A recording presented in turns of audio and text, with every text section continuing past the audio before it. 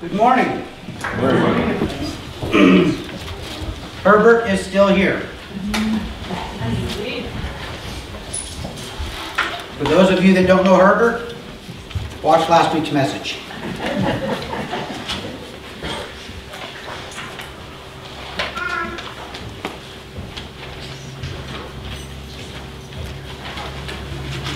I want to thank Christy, Benjamin, and Mackenzie for worship this morning. Steve and Angie are out of town, and it is a huge blessing to this church that our worship leaders can lead and we can still have dynamic worship. I think that speaks well of Steve and Angie and the ministry that they have, that they incorporate so many different people. And you know, I remember when Benjamin first joined the worship team, he was playing the violin. Well, he was doing something with the violin. And Steve and Angie were so patient with him and bringing him along, and now here he is leading worship with us. I think that's an incredible testimony to Steve and Angie's leadership. Excuse me. One day a week do I get a dry throat and a frog. And it's today. We have been talking about our identity. Today I'm going to kind of summarize what we've gone over. I'm going to hit some highlights out of the different things that we've discussed, because I want to try and wrap this up next week. So today we're just going to back up. There's a lot of scripture I'm just going to reference. I'm not going to read because we've gone over it in previous messages. If you would like a copy of my notes, talk to me afterwards and I'll get you a copy. Okay? So, what are we? 1 Corinthians tells us that we are a new creation. The old is gone, the new is come. Okay? A lot of times I don't think we really give that the credit that it deserves. I think a lot of times we don't really, excuse me, we don't really act as though we're new. We might change some things, we might tone down some things, but we don't really act as though we are a new creation, that the old is gone. The old is still hanging around, making its presence known. You know, we'll do okay as long as things are going our way, but as soon as we run into a little bit troubled waters, that old person resurrects itself. Actually, we dig him back up and haul him back out for all the world to see. But what does a new creation mean? What does this look like? Romans 6 tells us that we are no longer a slave to sin. We're not slaves any longer. Now wrap your brain around that for a minute. You no longer have to sin. You can choose not to. That's what Romans is telling us. That we are no longer fettered by the sin nature. We've been set free from that. Okay? That new creation that we are, that image of Christ that should be reflected in us, growing in us, is not bound to sin any longer. Romans 5 tells us that we are reconciled to God. Well, what does reconciled mean? Reconciled means that the relationship has been restored. When we're reconciled to God, it means that we were the offending party. And yet God chose to reconcile us to Himself, to make that relationship right. Even though we were the ones that did the offense, God made the way for that relationship to be restored. Now that's something that we have got to, as Christians, we have got to keep that in mind.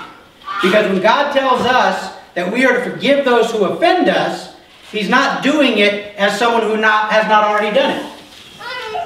In the measure that we forgive, He forgives. How can we say that God has forgiven us if we hold a grievance or a grudge against somebody else? Okay? So, when we are the offended party, or if they're the offended party, we've offended God, we bring our gift to the altar, what does God say? He says, lay it down, go and be reconciled. Okay? If you remember that your brother has something against you, go and be reconciled. See, we are called to model to others what God has modeled to us. Romans 8, John 1, Galatians 3. We are children of God.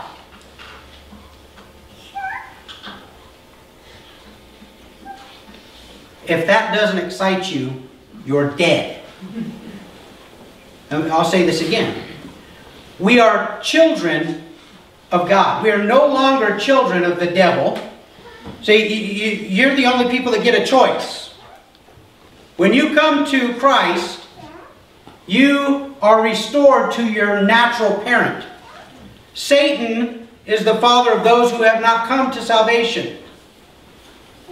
God is the father of those who believe. Okay? So when people tell you, oh, we're all God's children, lie. We're not all God's children. Jesus made it very clear to the religious leaders of his day. He said, you're the sons of the devil. The spawn of the devil. Okay? So, as a new creation, we are children of the Almighty God. And He looks on us with favor. We talked about not only are we His children, but we're also His friend. John 15, 12 through 15. Jesus is speaking to the disciples and He says, I don't call you servants any longer, because a servant doesn't know his master's will. Instead, I call you friend. Think about that. God wants to be your friend. That baffles my brain. Not just because of you, but because of me. Why would God want to hang out with me? I mean, jeepers criminy, look at the stuff that I do. But His desire, His longing, what motivated His reconciliation, what motivated the redemption, is He longs to be with us. He wants to be our friend. Then we spent a week and we talked about we are part of the body of Christ. 1 Corinthians 12. What does that mean? Part of the body of Christ. Well, there's a number of things that means, that all kind of work together. One, we complement one another with our gifts. That doesn't mean that we walk around saying, wow, nice shirt. Although Dave Dickinson is really wearing a nice shirt. This is one of the reasons that I have a problem with people that separate themselves from fellowship. The gifts are to work cooperatively. Okay? They work together. We look out for each other. Galatians chapter 6, 1 and 2. It tells us, hey, if one of you sees a brother in sin and helps him, you have saved him. Okay? We look out for one another. We keep watch over one another. That's a built-in safety net that God has given us. This is why we need to be knitted into fellowship. Not just kind of hanging out on the periphery. You want help? People need to know you need help. They need to know what's going on. Okay? It always baffles me when people will share with me, well, I quit going to that church because nobody was willing to invest in me. Nobody was willing to give me time. I said, well, how much time did you give them? How much did you invest in them? Okay? You're going to get out of it more than you will ever invest, but you've got to invest. You've got to put into. There's a transparency that comes with being a part of the body.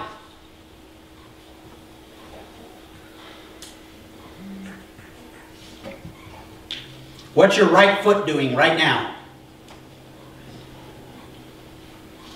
You didn't take you long to figure it out, did it? Because it's attached, you know. Okay? It's fitted together. We prefer one another. Romans 12:10. We seek to honor each other above ourselves.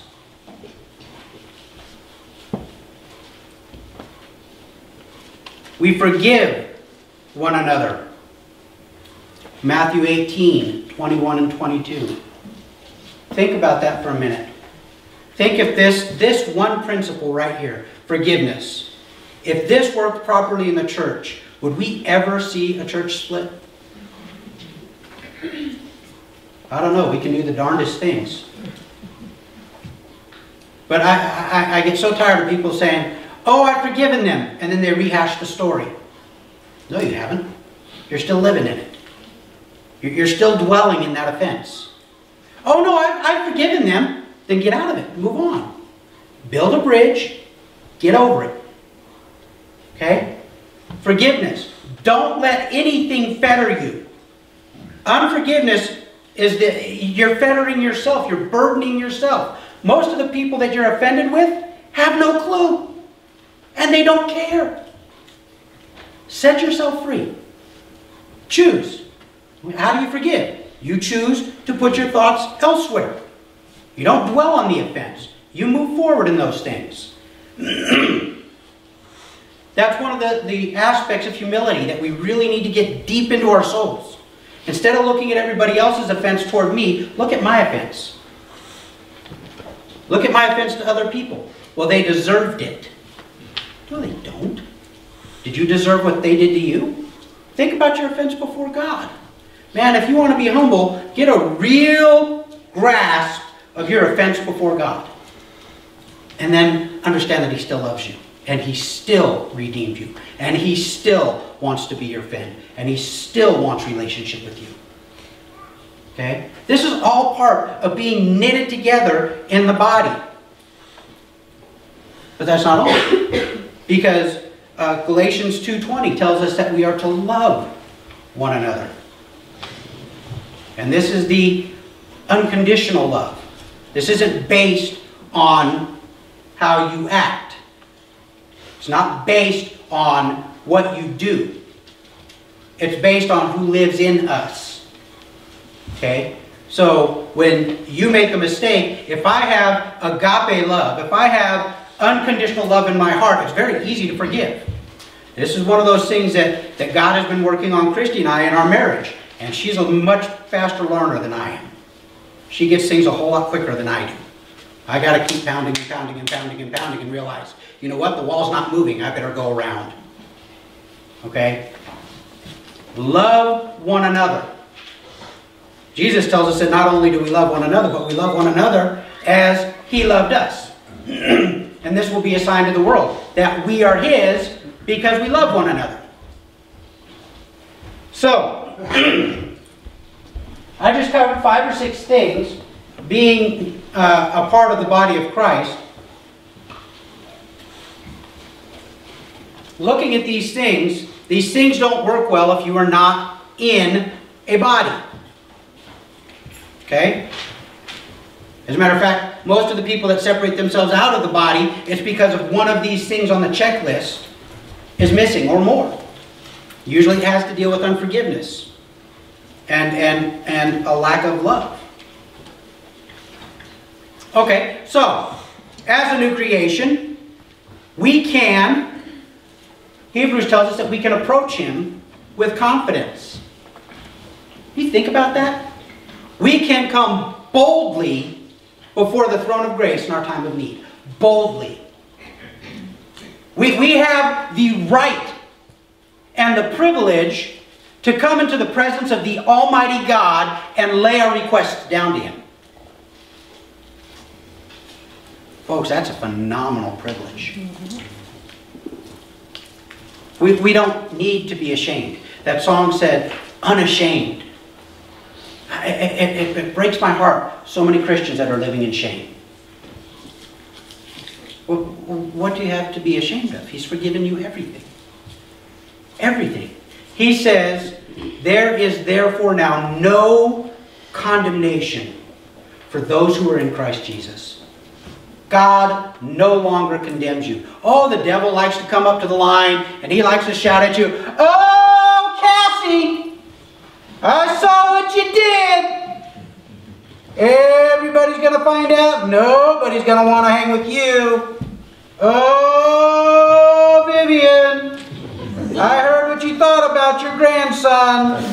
Shame, shame, shame." Everybody heard, because Vivian is not shy about telling us.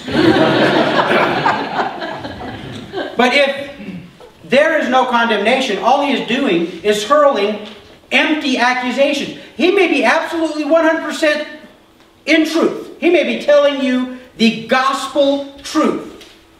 But it's of no account. Because we have an intercessor who stands between us and the Father and says, "No, I paid for that.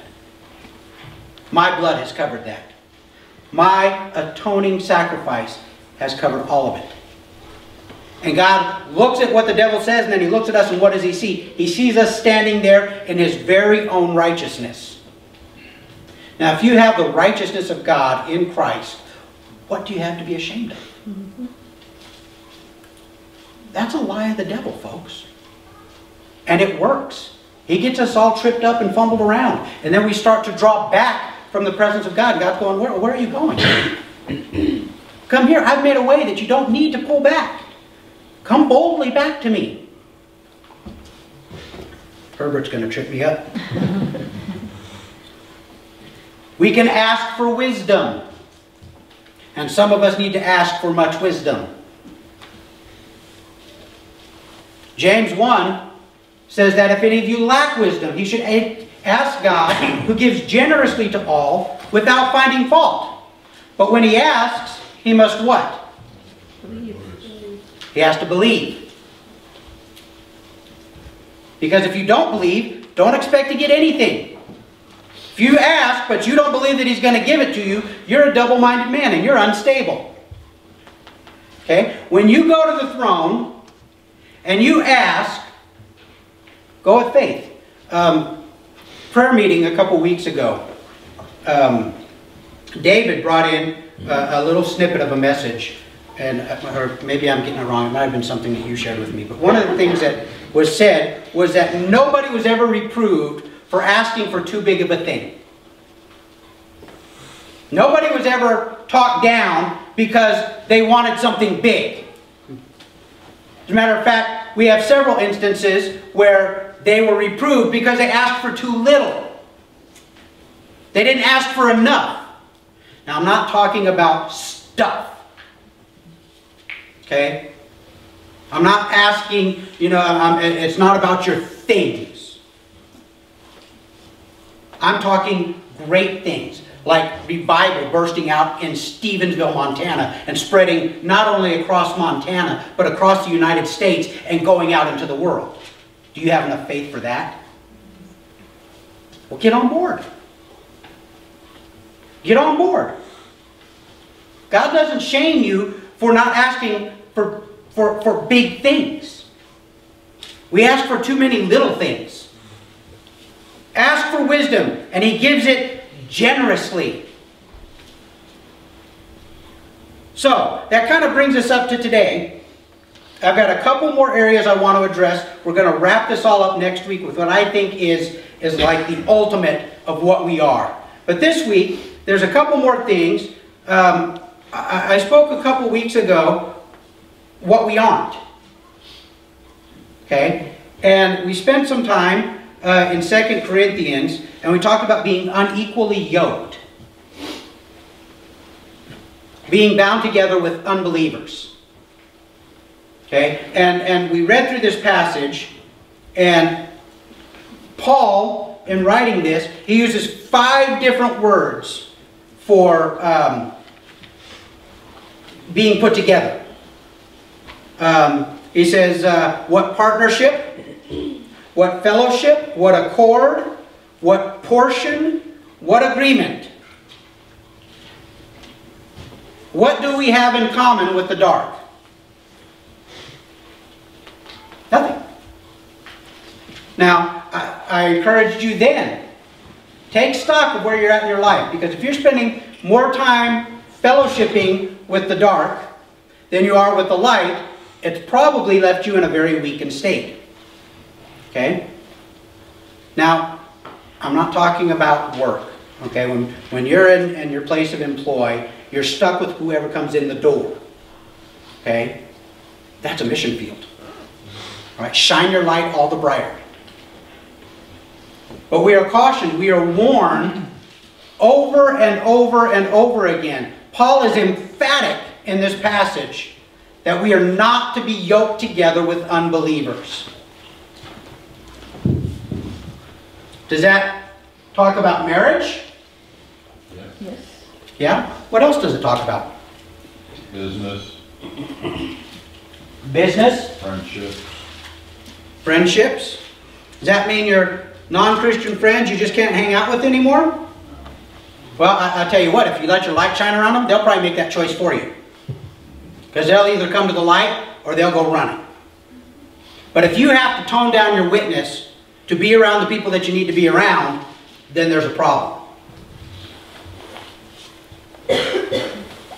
Why? Why should we not fellowship with them? Well, 1 Timothy says that we don't place the same value on things. If you would, flip open to 1 Timothy chapter 6. We're going to take a peek here.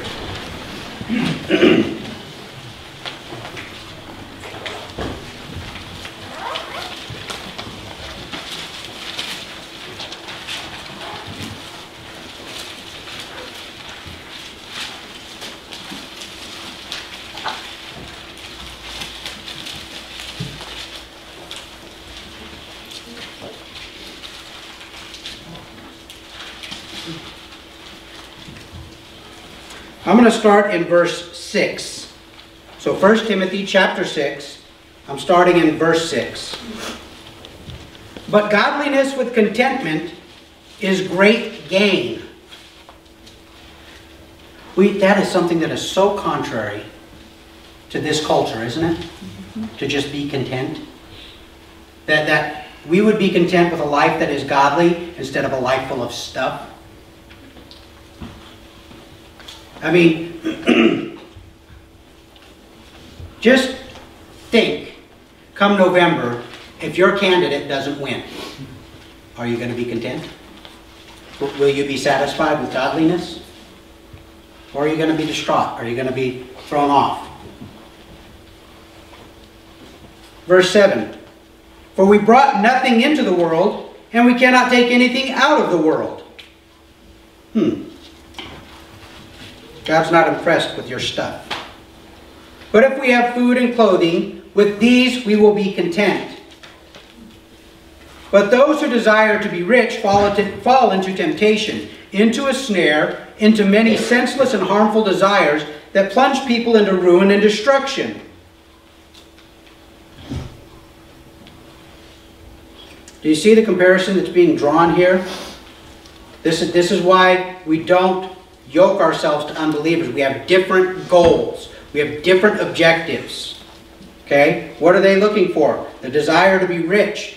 Because they want to be rich, they fall into temptation, into a snare. They fall into many senseless and harmful desires that plunge people into ruin. We don't have things in common with them. For the love of money is the root of all kinds of evil. Please note that. It doesn't say the love of money is the root of evil. It doesn't say money is the root of all evil. It says the love of money is the root of all kinds of evil. Okay? Money is not the greatest trip up out there. Pride is. Okay? It is through this craving that some have wandered away from the faith and pierced themselves with many pangs. Because they want stuff. Verse 11, but as for you, O man of God, flee these things. Pursue righteousness, godliness, faith, love, steadfastness, gentleness. Do you see the contrast that's being laid here? I mean, it should be clear to all people which side you're on by the things that you're pursuing. Now, is it wrong to work, to earn money, things like that? No, we're going to, hopefully, when we get into the summer, we're going to start a series on money. Because money is one of the things that is most often referenced in Scripture, and the only thing that the church ever says about money is give. Okay? There's a lot more that God has to say about money. We're going to talk about that, because the whole problem with money is the attitude that comes with it, that you bring to the table. But as for you, O man of God, flee these things. Flee what things? Flee the love of money. Flee the desire to be rich. Flee these temptations. Pursue righteousness. It's God's righteousness. Let that reflect in your life. Let that come out of you. Herbert is really going to mess me up here. Godliness, faith, love, steadfastness, gentleness. We did a series a while back on the fruit of the Spirit. All of these things are listed in that list in some form or another. So why don't we hang out and be unequally yoked? Because we don't have the same value. We don't have the same value on earthly things. They look at that as the end-all be-all. We look at that as a distraction. You should look at that as a distraction.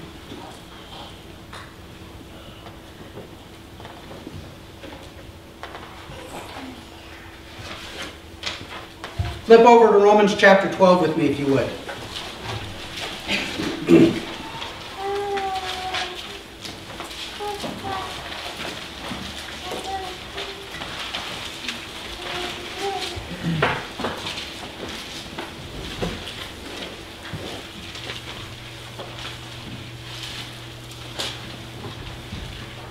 Romans chapter 12, starting in verse 1. I appeal to you, therefore, brothers. Brothers, the Greek is adelphoi. That's brothers and sisters. It's like saying mankind, everybody. Okay, so don't get all tripped up, women. You're included. Okay? English is a lot less flexible than Greek. Okay? So, this is all of us. I appeal to you, therefore, brothers and sisters, by the mercies of God, to present your bodies as a living sacrifice, holy and acceptable to God, which is your spiritual worship. Verse 2. Do not be conformed to this world, but be transformed by the renewal of your mind, that by testing you may discern what is the will of God, what is good and acceptable and perfect.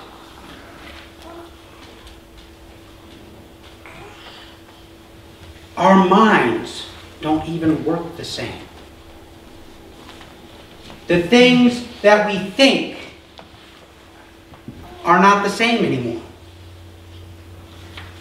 He says, do not be conformed to this world.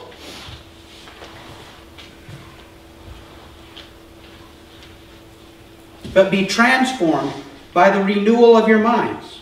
Well, that shows me two things.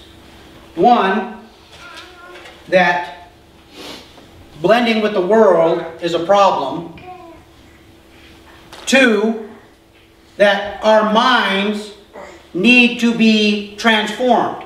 That there's a problem with our brains, with the way that we think. And Paul is saying, let your mind be transformed. What?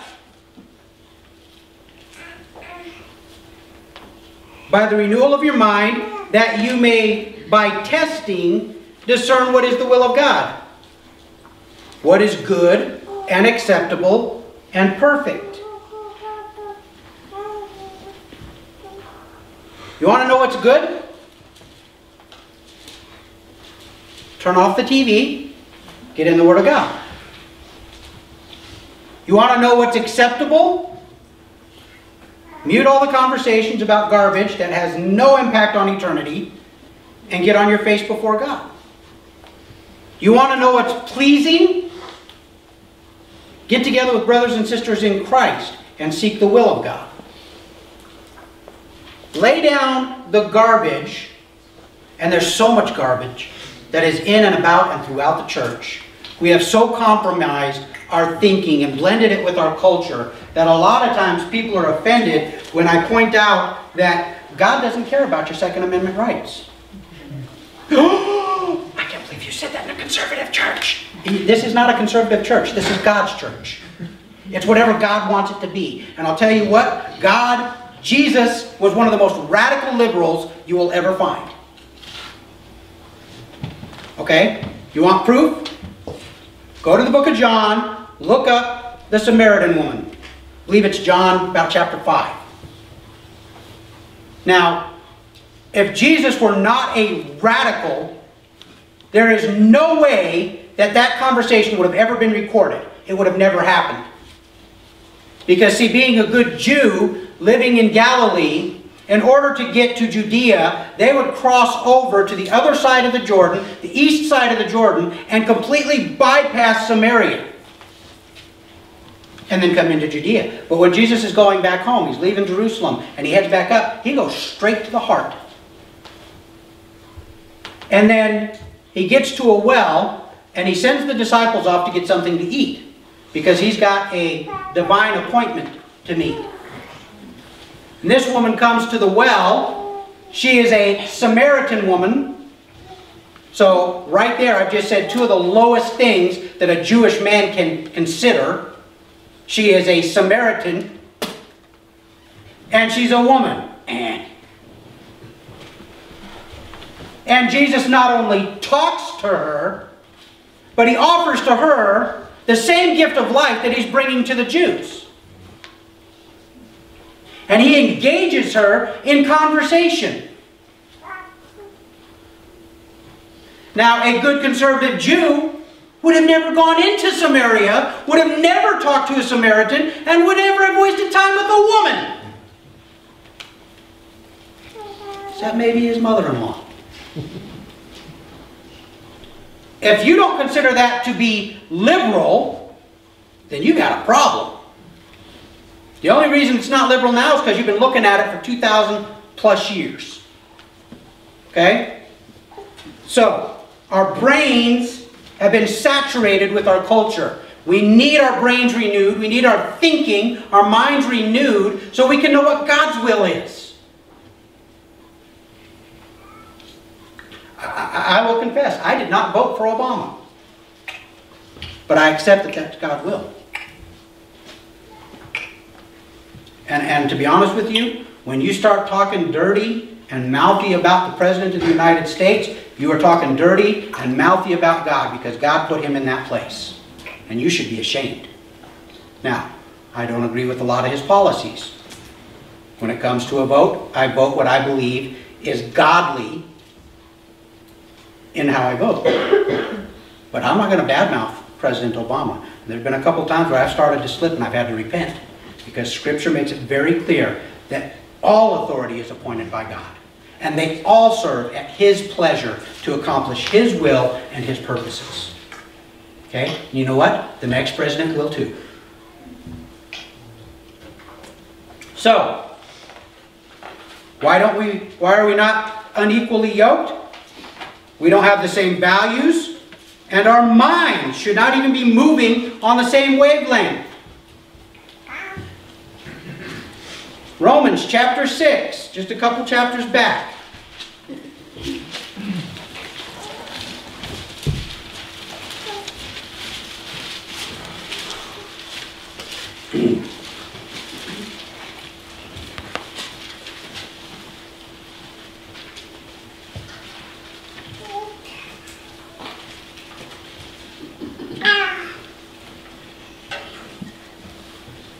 So Romans chapter 6, verse 13.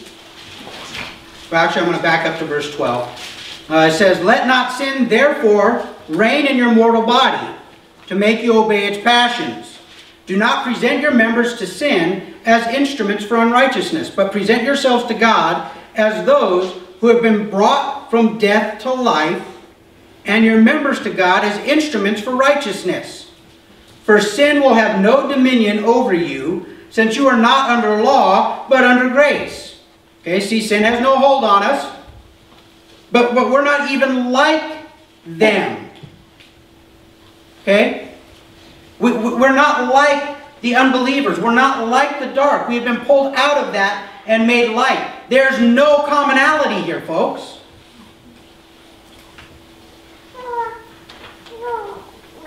The Scripture talks about those who will commit acts of unrighteousness and call them righteous. We see that all the time.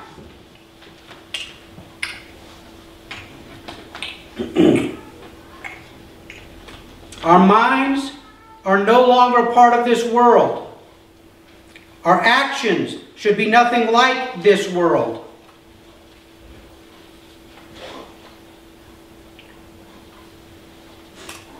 We are now instruments, we're tools of righteousness.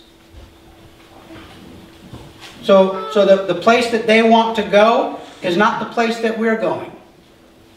Okay? Righteousness versus unrighteousness. The two don't blend. They shouldn't blend. And you should cease making efforts to make them blend. Okay? They're different. Oil and water. They've got to be separate.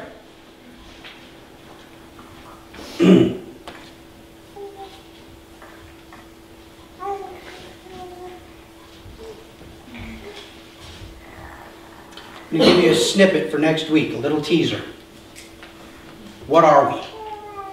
We've covered a lot of ground today, just a summary. We covered a couple of new things about being yoked with unbelievers, why we shouldn't be yoked with unbelievers. But this last passage that I'm going to give you, I want you to spend this week dwelling on this. Okay? 1 Peter chapter 2. Go ahead and turn there.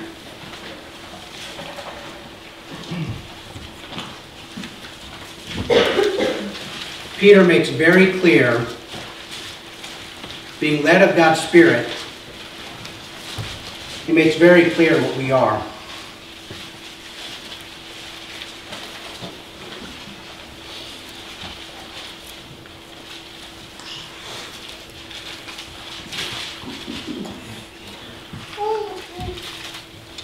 I'm going to start in verse 7, just to kind of lay the track here a little bit. So the honor is for you who believe, but for those who do not believe, the stone that the builders rejected has become the cornerstone, and a stone of stumbling and a rock of offense. They stumble because they disobey the word as they were destined to do. Now verse 9, this is where I want to summarize everything, and this is where we're going to conclude next week. But you, okay, so first before we get into this, who's the you he's talking about? Believers. So if you're a believer, this is talking to you. If you're not a believer, the last verse was for you.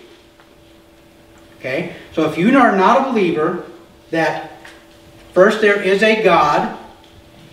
Second, that he sent his Son, who is also God, not a separate God, but a part of the triune God. Sent his Son to die on the cross for our sins because we are in fact sinners pre-cross. If you do not have the washing of the blood that makes you righteous, then you are, this verse 7 and 8, the stone that the builders rejected has become the cornerstone, and a stone of stumbling and a rock of offense. You stumble because you disobey the word. Okay? But if you believe, then verse 9 is for you. But you are a chosen race, a royal priesthood, a holy nation, a people for his own possession. Why? That you may proclaim the excellencies of him who called you out of darkness into his marvelous light. Now verse 10, once you were not a people, but now you are God's people. Once you had not received mercy, but now you have received mercy. Okay, so next week we're going to discuss this passage, This passage and this one verse right here is huge. Okay? What Peter is setting up, what Peter is, by God's Spirit's inspiration, he is setting up an entirely new thing that we saw the foreshadow of in the Old Testament. Okay? Not a replacement. Not a replacement. A knitting in. A grafting in. Okay? So, let's pray.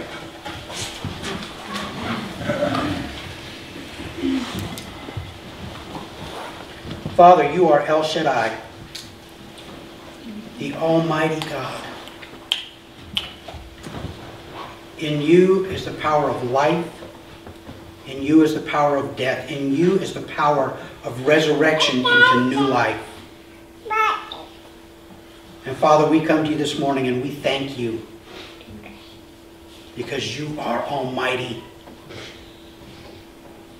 We thank you that we are a new creation, that the old is gone, the new has come, that our lives can reflect light.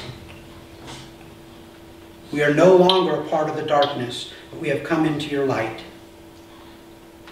And God, that is just overwhelming. I ask, Lord God, that you would reveal to each of us today a new, further, deeper, a passion for you, a love for you, an excitement and a zeal for you. Father, that this would show forth in such a way that as we go about our business this week, people would ask us why we have hope. And Father, we'd be prepared to give an answer. I ask your blessing, Father, over those gathered here today. Father, if there would be any in here that do not know you and are not known by you, I ask, Father, that today would be the day of salvation. That today they would surrender their rights, that their self-rulership, their self-government, they would submit themselves to you, Father. They would humble themselves before the cross. They would call out and they would be saved. God, that they would know what it's like to be taken from the darkness and put into the light. To shed the unrighteous, the profane, the common, and to embrace the holy. Father, I ask that you would give us your heart to love your people, to love the unlovely. Father, that we would be your faithful witnesses in all that we do. We bless you today, Father, in Jesus' name. Amen.